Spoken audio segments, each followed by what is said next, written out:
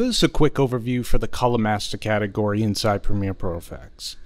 And once we go into our ColorMaster category, you're going to see that you have 20 different categories of color grading here. And starting with the black and white category. If we just highlight over the thumbnail here, we're going to get both an interior and exterior example of that color. And this is just going to give us an idea of what the color looks like with artificial lighting and footage that's shot outside. And if I just hit this preview all button, I can get a quick look again of the interior and exterior of each color. And for this first example, I'm going to use something like an HDR grade. Just roll over the thumbnail. So just slide your marker where you want the effect to begin and double click.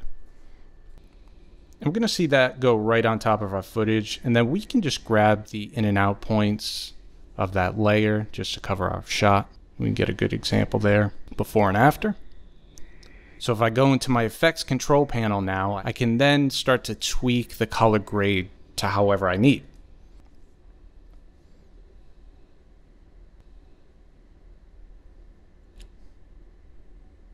So again, it just gives you the flexibility to readjust the color how you see fit for your footage.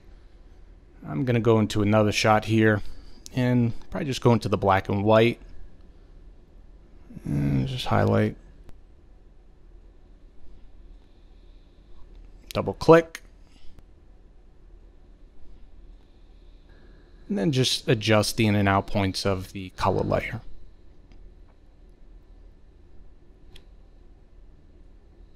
And once again, go into my effects control panels, and if you need to adjust the color correction, you can do so.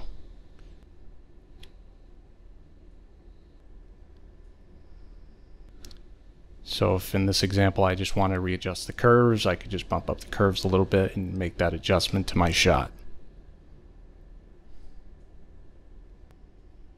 And for this shot, I'm going to go into some of the cinema grade. Get something a little bit stark blue here. Double click. Adjust the in and out points of the color layer just to fit my shot. I can just turn this on and off and I can see the difference. So in this case, I'm going to go into some film grade. Double click here. And this one's going to give me a little bit more contrast on the shadows, and I can adjust this if I want, make it darker or lighter. But I can see it gives a little bit more dramatic look to this shot. And again, just roll the in and out points, and very simple. Just double click on the look that you want. Readjust the layer to your shot. And if you feel you need, you just go into the effects control panel and readjust the color grading. And that's it. Enjoy.